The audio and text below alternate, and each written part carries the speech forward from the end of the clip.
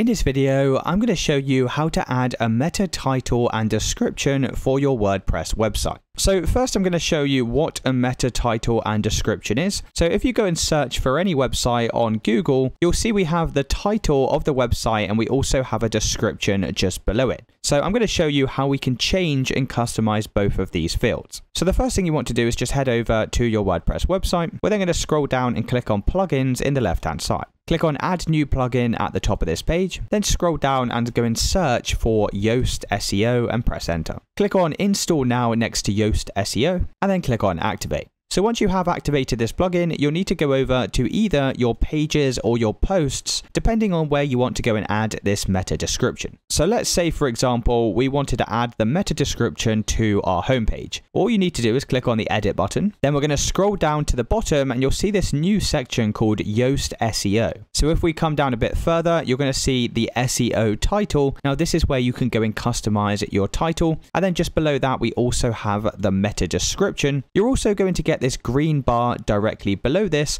and this is going to give you a guide of how many characters to include in both of the title and the description. So you can see here that my bar is currently green, indicating that this is a good length for a title. So typically you just want a couple of sentences for your meta description, and usually the SEO title is slightly shorter. Around about 60 characters is usually a good length for the title. And once you've done this, you can just go and press save in the top navigation here, and it may take a couple of days to go and actually update in the Google search results. But once your site has been recrawled by Google, then this should go and update in the search results here. And it's really as simple as that, guys. If you did find this video helpful, then let me know in the comments and I'll see you in the next one.